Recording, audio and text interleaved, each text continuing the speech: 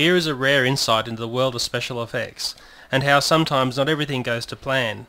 This film is Mission Impossible 2.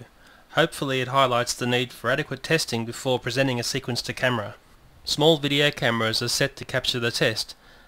This view here is where Tom Cruise will be standing for the scene.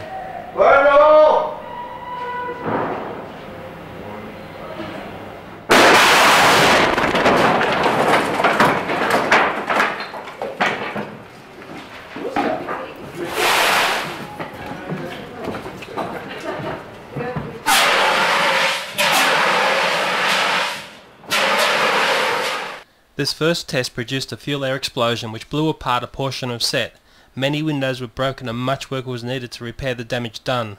Obviously, the crew of American effects technicians needed to do another test. 1 week on and we're doing it again. The foam cups on the ground are set at 1 meter apart. That's just over 3 foot. Fire in the hole! 1, 2, 3.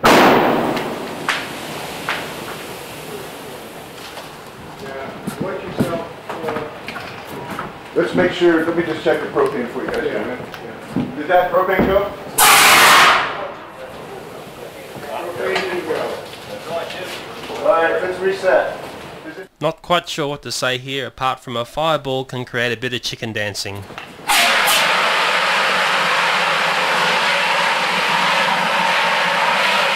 If you first do not succeed, try again. The scene is set for test 3. Fire in the hole! 1, 2, 3.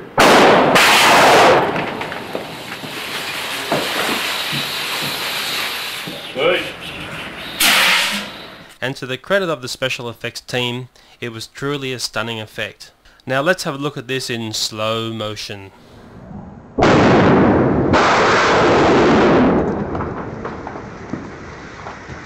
Thanks for your time again. I hope I've brought something interesting to light here. Please leave a comment. Goodbye.